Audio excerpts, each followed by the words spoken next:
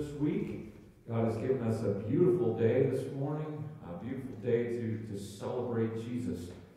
I also hope that you've had a chance to worship a little bit at home as family with the liturgies, the order of worship that we send out. Hopefully those are helpful to you. Just one note on this morning.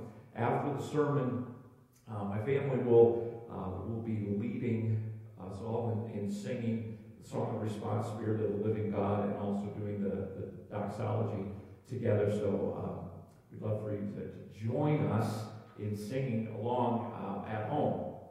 So this morning we continue the series that we started last week, a new series on just one chapter of the Bible, Acts chapter 2. And we're going to dig into this chapter.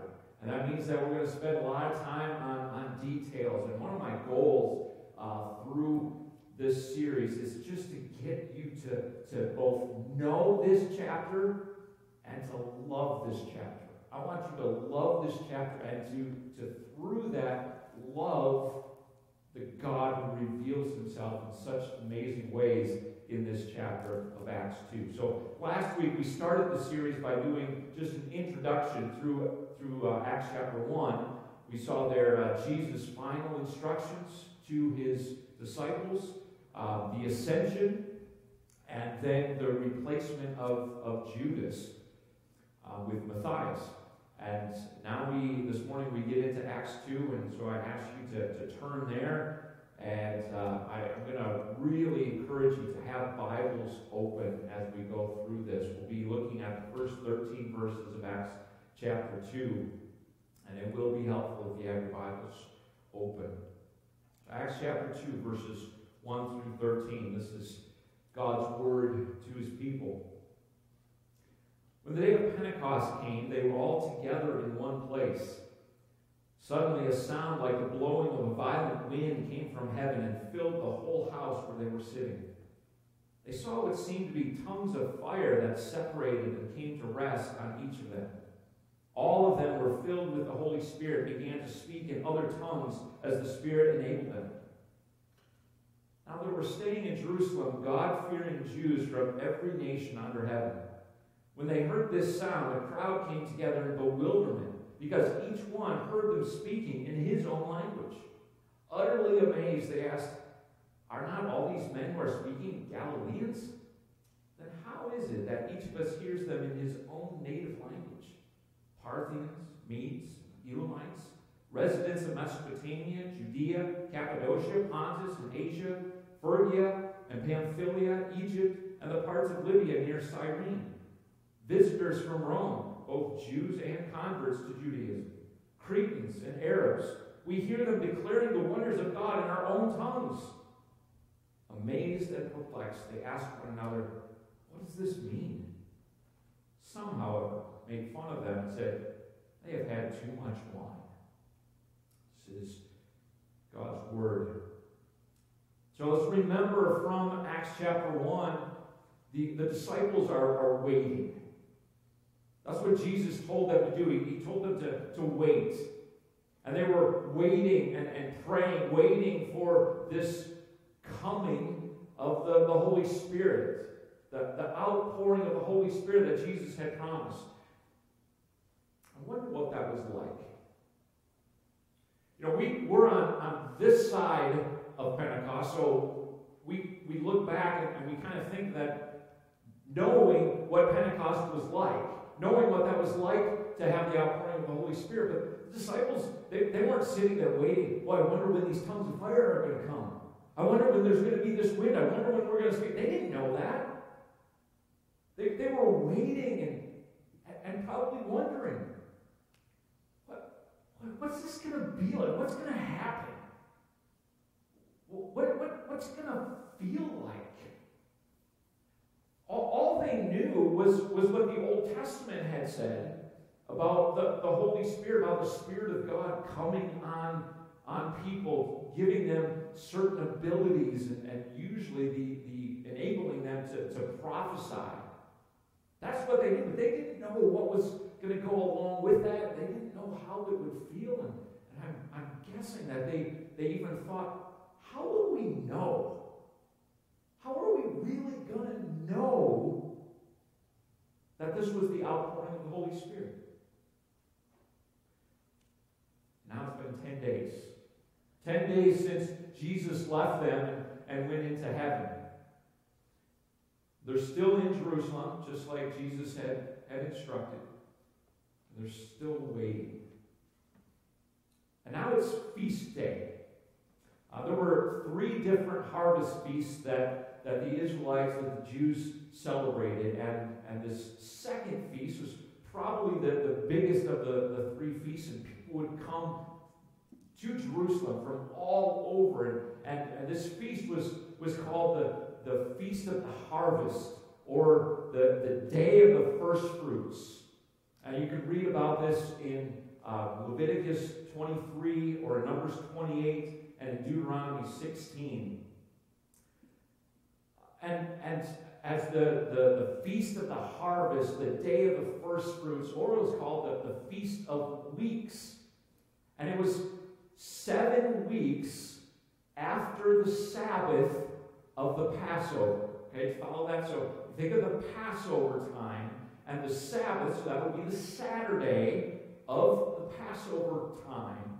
Now, from that Sabbath, they would count 7 weeks. Now, all right, students, you're still doing math, right? So let's figure that out. How many days would that be? If you have 7 weeks, that would be 49 days, right? And so after 49 days, now the day after that, so now it's the day after Sabbath, so now it's the first day of the week, it's Sunday, which is now the 50th day, right? Following me? The 50th day is when they would celebrate and bring their offerings of the first fruits of the harvest. On the 50th day, and that's why this festival, this feast, became called the Feast of Pentecost. That just comes from the Greek word for 50. So it's the day of Pentecost. And they're all coming to Jerusalem. Now, there's different ideas on why God would choose this day, the Feast of Pentecost, for the outpouring of the Holy Spirit. And some tie it in with the idea of harvest, and that could be. There are many commentators, especially older commentators, who believe that this is tied in with the idea, the Jewish idea, that the giving of the law at Sinai happened 50 days after the Exodus, after the Passover feast in Egypt. And so there's some people who tie it in with that. Now, I'm going to go along with John Calvin, who says those probably aren't the main reasons. The main reason, most likely, that God in his providence chose that day for the outpouring of the Holy Spirit is because this is the day when all kinds of people are coming to Jerusalem from all over the place. And we'll talk about that in a bit. But here they are. They're all gathered together in Jerusalem. And it tells us that they were all together in one place. Now, who's the they here? It could be the 12 apostles that were just mentioned in the last verse of chapter 1. Or it could be the 120 that were mentioned in verse 15 of chapter 1. I don't know. But there is a group of Christ followers who have all gathered together, and they're gathered together waiting on this feast day. And they're still waiting for the outpouring of the Holy Spirit. And suddenly, 3 things happen. A sound, a sight, and significant speech. There's a sound. It's a sound of a violent wind. Notice that it doesn't say a violent wind happened, but it is the sound of a violent wind. There is a sight. It's a sight of tongues of fire. And then there's significant speech. There's the speaking in tongues enabled by the Holy Spirit. All 3 of these things were signs. Signs of the Holy Spirit. They were signs to the disciples. Remember, they're probably wondering, how will we know? And so God gave them these 3 signs for them to know that this was the outpouring of the Holy Spirit. The Holy Spirit is at work. Now, how were these 3 things signs of the Holy Spirit? Well, let's think about them. First, there was the sound of wind. Wind was connected to the Spirit of God in the Old Testament. In fact, the Hebrew word for wind, one of the Hebrew words for wind, is the same Hebrew word for spirit. It's ruach. And they mean the same thing. So there was this connection. And the Greek word for wind, in fact, the Greek word that's used here in verse 2 for this violent wind is connected with the Greek word for spirit. And so when they thought, as Jewish people, when they thought of wind, there was some connection there with the work of the Spirit. And so here, in a way, the disciples are hearing. Remember, the sound is in the house. It's filling the house. They are hearing the Holy Spirit at work. And it says that the sound came from heaven. Now, that could mean that the sound came from the sky. But is there some significance to that? Well, let's think about what just happened in chapter 1. Verses 9 through 11. Remember what we saw there? Jesus' ascension. And in those 3 verses 9 through 11 of chapter 1, 4 times we have the word for heaven or for sky, the same word that we see here. Where did Jesus go when he ascended? Into heaven. I don't understand that, but that's the word that's given. He went into heaven or into the sky. Where does the sound come from?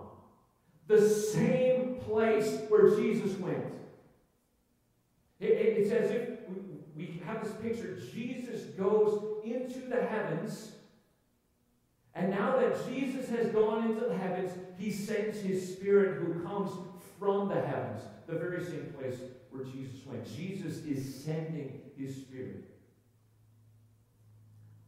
They heard this sound. And they also saw a sight. They saw the tongues of fire. Fire was also a really important Old Testament image for the presence of God. Just think of some of the stories, some of the accounts that we have in the Old Testament. Moses at the burning bush, representing the presence of God. Remember the Israelites going through the wilderness? How were they led at nighttime? A pillar of fire. The presence of God in fire. When they got to Mount Sinai, the mountain was, the people could see on the mountain fire. The presence of God represented in fire. We see throughout the prophets the idea of the presence of God, the judgment of God. He's a consuming fire. Fire was this image for the presence of God. And here is the Spirit of God. He is the presence of God in his people. The fire that they saw would have reminded them of the presence of God, exactly who the Spirit was. Now, it says there that there were tongues of fire, or tongues that looked like fire. Now, is that significant, that it uses that word tongues? A lot of commentators would say, no, there's no significance there. I'm in the minority here, but I believe that there is significance to this word, the word tongues. It's the exact same word. It's the word glossa. A little Greek for you here, glossa. Easy one to say, kids. You could say that at home, glossa. And it means tongue. It's actually the same word that's used in verse 4, where it talks about them speaking in other tongues. This word, glossa, is only ever used in two ways to refer to 2 different things. just like in English. It can refer to the tongue. I'm not going to show you mine, but it can refer to the actual tongue, the organ in your mouth that you use to talk, that you use to swallow. That thing in your mouth is the tongue. That's glosa. But it can also be used to talk about other languages, other tongues, just like we use that in English. There is no other way that the Bible, the New Testament, ever uses that word glosa. So there's no time that the Bible ever talks about or uses that word tongue to talk about just a little flame or a little bit of anything, really. It's only about the tongue or languages. And it seems like Luke is trying to make this connection. They are seeing not just fire, but they are seeing tongues that look like fire. The Holy Spirit is connected with the tongue and was giving them a sign that when the Holy Spirit comes, it will affect their speech. It will affect their tongues in mighty ways. And it will affect their tongues so that they will be able to speak in other tongues. And we see here in verse 3 that these tongues of fire separated and rested on each of them. Don't miss this. This is so great. See, in the Old Testament, the Holy Spirit would work by coming on a specific person for a specific task for a specific time. Not all believers received the Holy Spirit in the Old Testament. The Holy Spirit, he would come and be with one person for a specific time, and then sometimes would be taken away when that person's task was done. But here, the flame, the tongue of fire is resting on each one of them. Not just one or two, but each one of those believers, the Holy Spirit comes on. And it says that all of them were filled with the Holy Spirit. I love that. Just like, it's the same word, just like the house was filled with the sound of the violent wind. All of them were filled with the Holy Spirit. Not just given a little piece of the Holy Spirit, but filled. And this is true for all believers today. You are given the Holy Spirit, not just given a little piece of the Holy Spirit, not just a little taste here or there of the Holy Spirit. You are filled with the Holy Spirit. All of them were filled with the Holy Spirit. And that leads to the third sign. There was a sound, there was a sight, and now there's significant speech. They began to speak in other tongues as the Spirit enabled them, it says in verse 4. Now, as I mentioned before, other tongues, it simply means other languages. They were speaking in other languages that they had not learned. Think about this. The Jerusalem is filled with people. And it's filled with people who, there were Jews who had lived in other places throughout the world and who had returned to Jerusalem and were now living in Jerusalem. And there's a lot of people from all over the world who have just traveled to Jerusalem for the Feast of Pentecost. And all of those people are amazed. They're amazed because they're hearing the apostles speak in their own native language, wherever they were from. That's my home tongue. I know that language. So one of the things that we see here is when it's talking about the speaking in tongues, it's not talking about unintelligible babbling. This is not some kind of spiritual, heavenly language. These are real languages that people spoke. Just that the apostles had never learned these languages. That's why the people say, are not all these men who are speaking Galileans? The Galileans had a very noticeable accent. You might remember from the story of Peter when Peter denied Jesus, and the servants that approached him and talked to him, they pointed out, they said, well, you must be a Galilean. We can tell by your accent. And there are some sources that say they have a very unique accent. And I saw in a couple of places where it says they would swallow their gutturals. I have no idea what that means. My kid said, better Google it. Maybe I should Google it, see what that means. They swallow their gutturals, but there's something very unique about their accent. And so all the people could hear them talk and say, wait a second, they're all Galileans. They're all Galileans. They're not from my hometown. They're not from that place and that place and that place. They're all from Galilee. Now, another thing that goes along with that, as Galileans, the Galileans were known, and this is maybe partly because of their accent, they were known as sort of the backwoods, uneducated folk. Now, you can probably think of some accents in English that we hear, that we might think of those people who talk like that are the uneducated, simple people. You know, if you talk in a British accent, that makes you sound smart. If you talk in some of these other accents, and people like, man, they don't know much. I'm not going to tell you what those accents are because some of you have them. I don't want to offend you, but that was the Galileans. They had this accent that people said they're just not smart. They're uneducated people. And the Jews, those who are in Jerusalem, are saying, aren't these people all Galileans who are speaking our languages? How can they be speaking in our native dialect? Now, if they were Judean, if they were from Jerusalem, then we could understand that. Maybe they've learned these languages. But they're the uneducated folk from up north. How is this possible?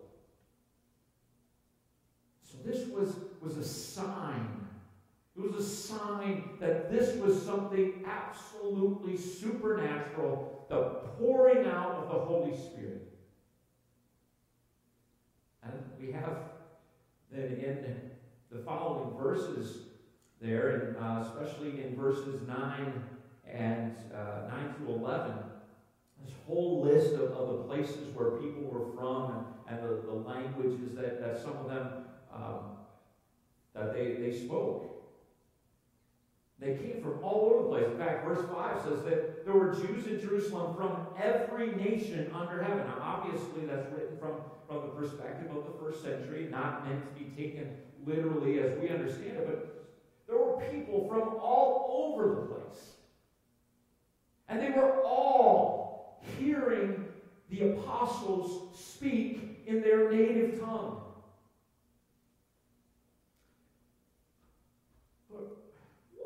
What's going on here? Why? Why would this be the sign of the outpouring of the Holy Spirit? There's a really interesting word in verse 6. And yes, we're gonna get into a little bit more in Greek here. Stick with me, okay? Look at verse 6, and if you're using the NIV, you'll see the word bewilderment. You see that? That word in Greek, if you take the word apart, it literally means to pour together with. Okay? Can you give this picture? If you take two liquid substances and you pour them together with each other, they just kind of, especially if you're pouring like two different colored paints together, they just kind of get confused, right? That's the sense of this word. It's that idea of confusion.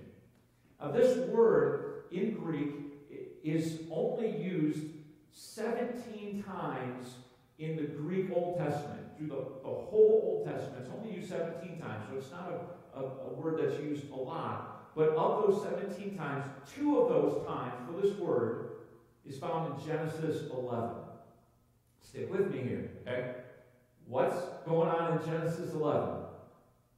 Anyone remember? It's the account of the Tower of Babel. Now, think about this, okay? Do you know that story? People had one language, common speech, and they wanted to make a name for themselves. They were going to settle down in one place and make a great city, and they were going to build this great tower, all to make a name for themselves.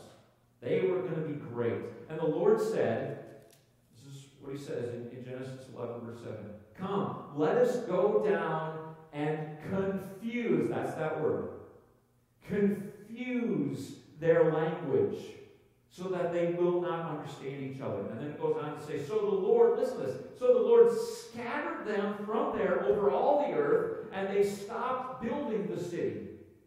That is why it is called Babel. Because the Lord confused, same word, confused the language of the whole world. From there, the Lord scattered them over the face of the whole earth. Do you see what's going on here in Acts chapter 2? It is the undoing. It is the beginning of the reversal of Babel. Here we have the Jews who have been scattered throughout the known world. Many of them who have been scattered because of the exile, but a lot of other factors that had scattered them. And these Jews had come back to Jerusalem. Some of them had returned to live there, and some were just coming back for the feast of Pentecost. But the scattered had been brought back. And one of the signs of the outpouring of the Holy Spirit, that the Holy Spirit is working, is that language is no longer a barrier. Remember in chapter 1, we saw that Jesus had said to the apostles that they would be his witnesses where? In Jerusalem, Judea and Samaria, and to the ends of the earth. And this is just the first sign that that's going to happen. The Holy Spirit is going to work. He's going to build his church, and it will not be just in Jerusalem. It will not be just in one place. It will be to the ends of the earth. It will not be limited just to the Jews or just to one language.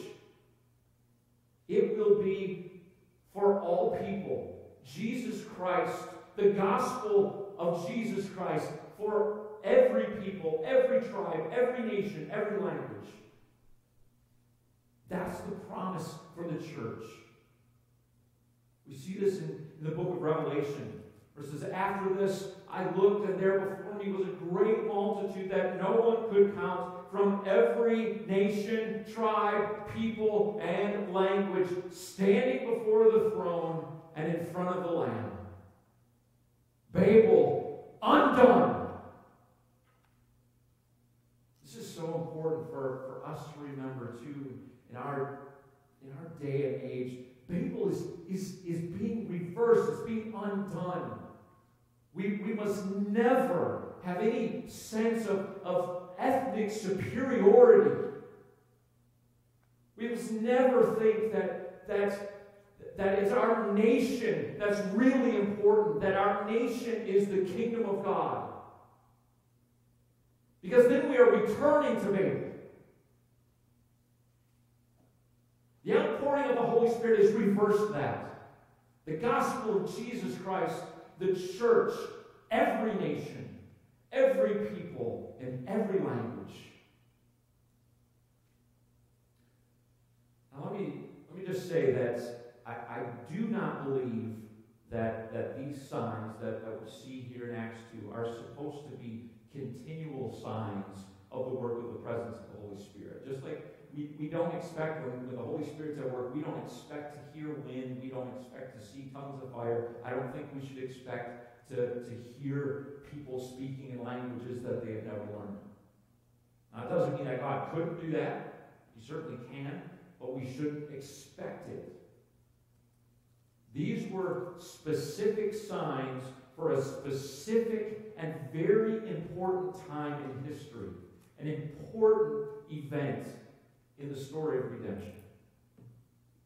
But did you notice, in verse 11, did you notice what it was that the people heard in their own language? We hear them declaring the wonders of God in our own tongues. This is one of the things that the Holy Spirit does in our lives. He leads us to praise our God. He opens our lips. He redeems our tongues so that we declare the wonders of God. I don't know exactly what that was like on that day of Pentecost.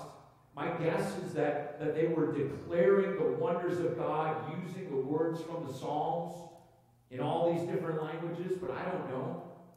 But one of the things that we see throughout the rest of the book of Acts is that the apostles, as they were declaring the wonders of God, they were making it clear that the greatest wonder of God was the death and resurrection of Jesus Christ. That's the center point of all of the wonders of God. The greatest wonder that God has ever performed is salvation, redemption, and rescue for his people through Jesus, through his atoning sacrifice, his atoning death, and through his victorious resurrection. And those are the wonders that we must declare as those who are filled with the Holy Spirit. Remember, we are his witnesses. We have been given the Holy Spirit. We are filled with the Holy Spirit, the presence of God living in us. And when he lives in us, he then equips us to be his witnesses, witnesses of the death and resurrection of Jesus. How are you doing that? We're in a time of quarantine. We can't be together with others like we want. Does that mean that we are not witnesses right now? How can we use even this time right now to be witnesses to others of the wonders of God? In what ways can you reach out to your neighbors to serve them, but also to speak to them of what God has done through Jesus Christ? And as we do that, don't miss the reaction of the people in Acts 2. See, some were amazed and perplexed and said, what does this mean? But some, it says in verse 13, some, however, made fun of them and said, they have had too much wine. Think of that. There was the sound of the wind. There was the sight of the tongues of fire. There was the significant speech. All of those things pointing to something supernatural, pointing to something truly special going on. And with all of those signs, there were still some who said, these guys are simply sloshed on wine. It will always be the reaction of some as we declare the wonders of God. So we are his witnesses, but it's the Holy Spirit who opens the hearts for people to receive. There will always be those who say, there's not enough evidence. God didn't give enough signs of his existence, of his presence. There's not enough evidence of Jesus Christ and of who he is.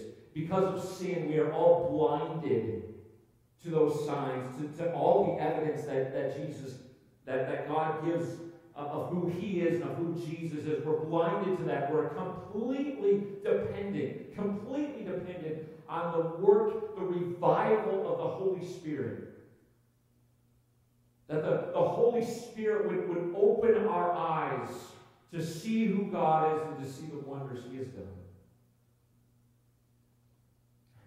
And then you think of how amazing it is that God, who has to do this work through the Holy Spirit, has chosen to use you and me to be his witnesses. And it's through our declaring the wonders of God that he works by his Holy Spirit to change the hearts and to open eyes from unbelief. You and me, as uneducated and simple like the Galileans, as we might be, he's using us, his people, not because we're so great, but because he has poured out his Holy Spirit and filled us with his Holy Spirit. You have been filled. So, go. Declare his wonders. Let's pray. God, we do thank you and praise you for the outpouring of your Holy Spirit. We are blind and deaf, and in fact, dead, apart from the Holy Spirit's work. So, Lord, thank you for sending your Holy Spirit to awaken us, to open our eyes. So help us, Lord, to truly be witnesses of who you are, of all your wonders. Work in us, Lord, by the power of your Holy Spirit. In Jesus' name, amen.